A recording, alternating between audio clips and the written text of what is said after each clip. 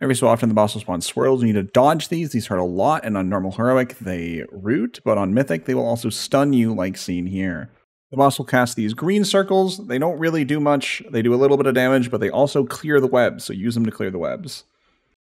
Twice per phase, the boss will cast Brutal Lashings, which is a big AoE soak that you need to soak with half of your team.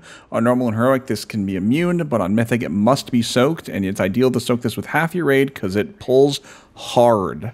At the end of every phase 1, the boss will do this cast. You don't have to dodge it despite how it looks. It does no damage.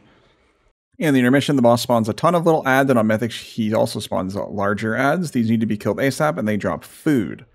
After you've killed the ad, you should click on the food on the ground, which will give you an extra action button that you need to walk up to the boss and use to feed him. It's also worth noting on beta, the boss did melee during these casts, so watch yourself, don't get too close. And also, the boss has a 99% DR during this phase.